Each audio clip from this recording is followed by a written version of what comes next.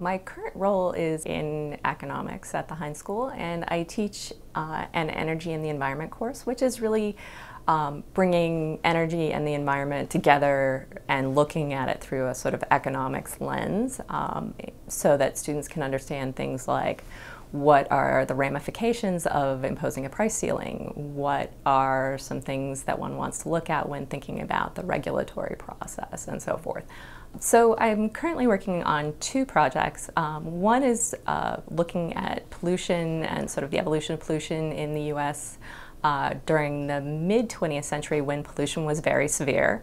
and looking at the mortality impact. The other thing that we're working on, and I'm working with a group of co-authors, is really looking at the US historical experience with respect to climate change. In both of those projects, the project related to climate change and the project related to the use of coal for home heating, one of the reasons why we want to understand the American experience is because that itself is inherently interesting, but also because both the severe pollution from the use of coal for home heating is occurring in the developing world today, and similarly we expect many developing countries to experience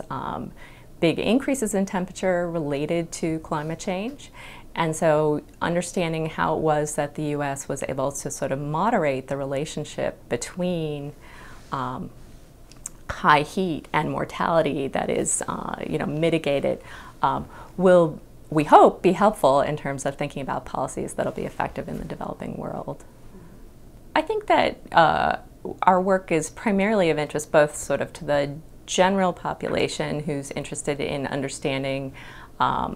the sort of evolution of energy and the environment in the US context. So just from a background perspective, but also some of the things that are happening or might be relevant for developing countries. And that's, I think, where government policymakers are also interested, people potentially at the World Bank or